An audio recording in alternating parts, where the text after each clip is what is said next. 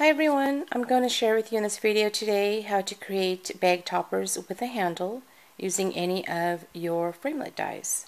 So this one is using these stitch heart dies that I purchased on eBay, and I created this Valetine bag topper, and I wanted of course to have a heart, for Valentine's, and I used the Prima's Tales by You and Me paper pad. It's really gorgeous papers.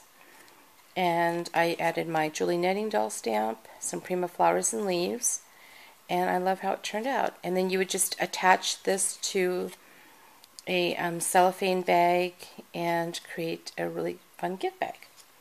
And then this is what it looks like in the back. You would glue these two pieces down to the bag.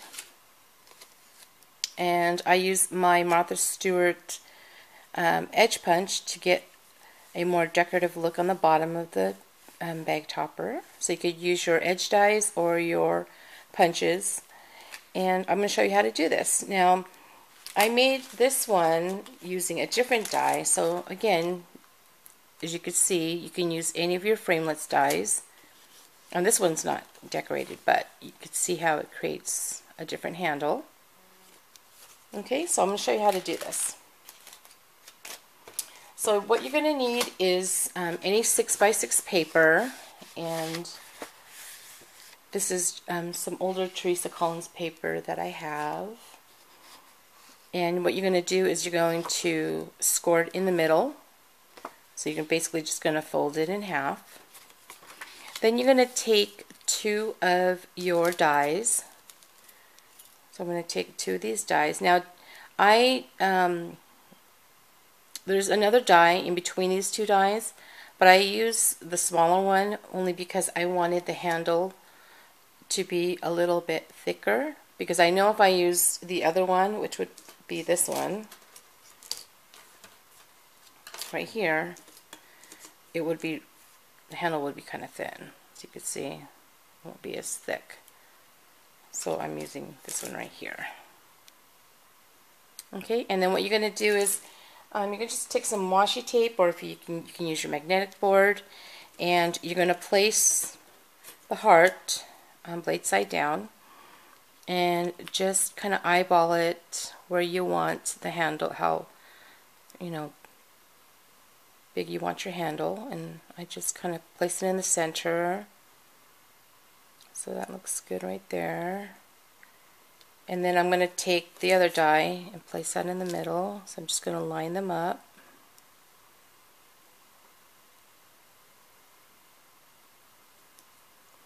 I'm just going to tape this down. Just make sure it's even. Now you're only going to cut the top part of the heart. You're not going to cut this bottom part. So you're going to use your score line as your guide. And then let me get my machine here.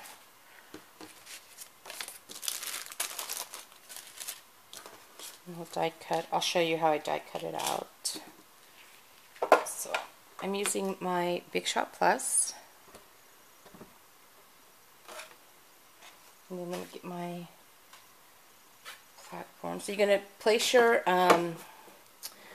platform, and then you're going to place your A adapter, and then your cutting plate, and then you're going to place your paper in the die, and then I'm going to take my other cutting plate, and I usually put the top plate in first, and then I kind of push the platform in, so it's you see it's already kind of locked in.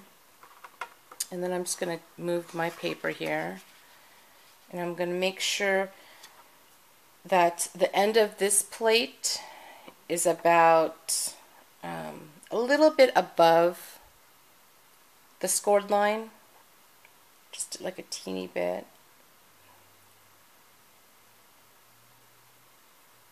And then I'm going to cut. Only because I want to make sure I don't cut below the scored line. Okay, so let me just So this machine is a little bit big, so I'm going to kind of scoot it here. So you're just going to die cut. Okay, so let's move this out of the way.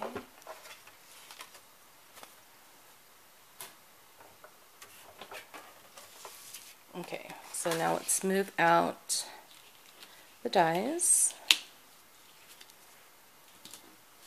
And there you got your cute little heart handle. So that's how I did it. Now I wanted to have the heart so you could see the entire heart, so I created a frame. So I used the two other dies to create the frame. So let's do that.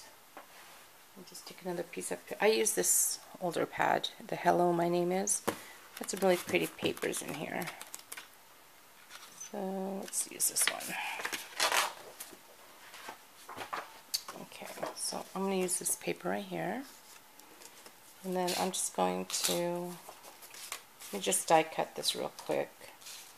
I'm just going to create a frame, so I'm going to just do something like that. Okay. So let me just die cut this real quick here. So again, you can use any of your framelits, so you can get different shape handles. And I thought this heart one was just perfect for Valentine's. Okay, so here's my frame. Okay, and then I basically would just place it like so, right above. And then you get the full frame, kind of like what I did here. And that's how I created it. So I hope you give it a try, and thanks for watching. Bye.